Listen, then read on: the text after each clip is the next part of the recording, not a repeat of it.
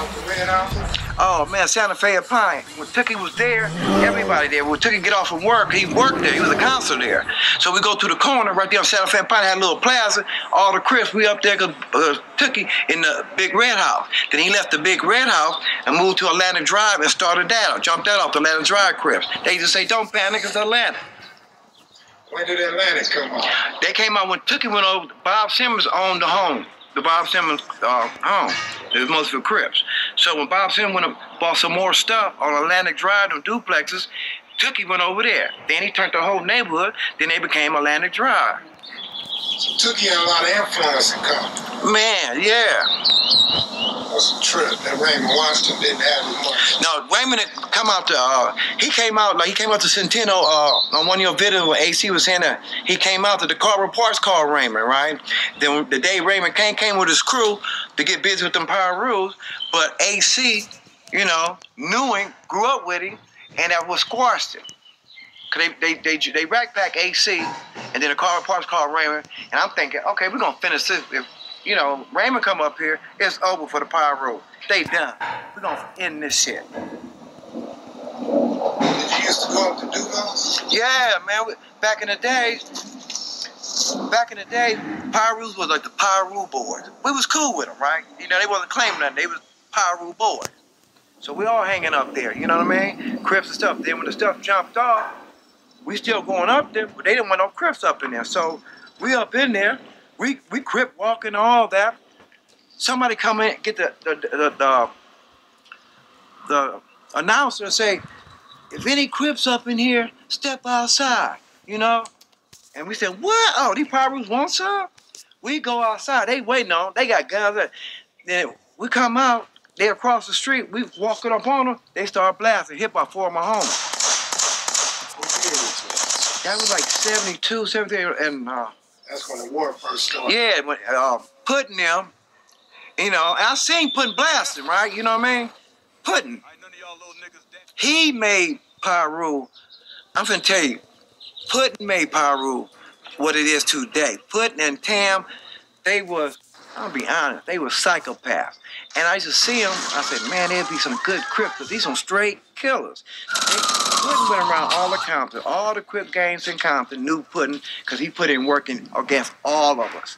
And we all get together and say, man, we're going to kill Puddin, right? All them Crip gangs out there. So we would find out what car. Puddin driving a 6'4", green, right? So when we would see that car, the neighborhood start blasting on the car, then Puddin would sell it to somebody else and get them another car because his car marked. Then somebody else would get all shot up, you know what I mean? And he would buy another car, then work out, Puddin got this.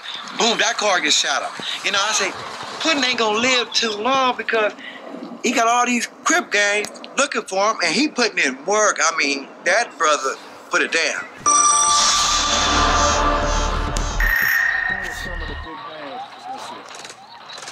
Puddin, Tam, AC, Little Vince, Lorenzo Bennett. They were some of the, they were their top dog. I said Tam, yeah. Did you know LB? LB, yeah, I know LB. Thumper, he can get out. He was a thumper.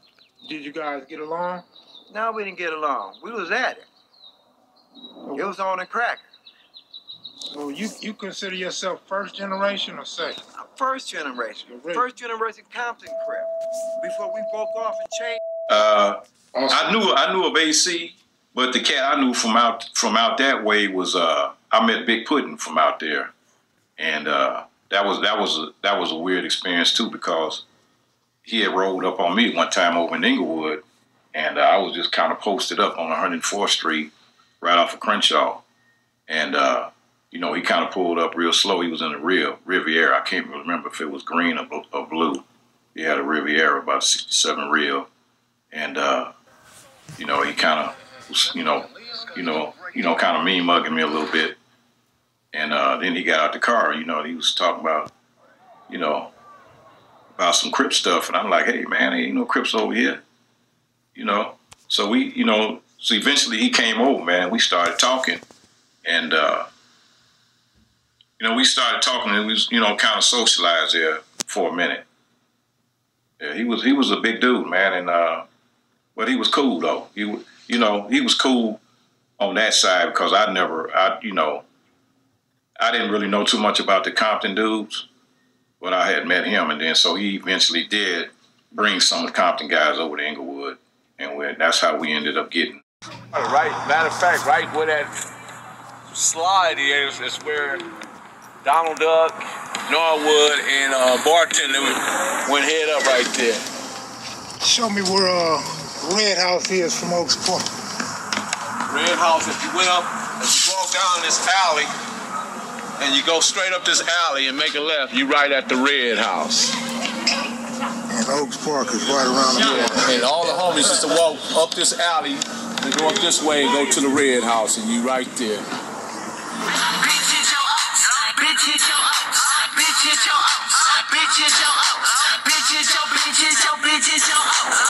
All right, what we looking at? We're looking at the Red House. This is where Stanley Tookie Williams, Bob Simmons, it was the Bob Simmons boys' home with baby boy Kenny and Stanley Tookie Williams.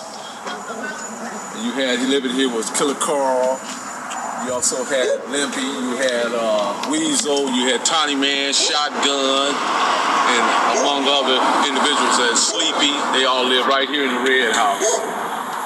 As you can see, it's now green, but it's the same house. I remember it well. We used to eat free lunch here. Go over to the Pine Terrace across the street.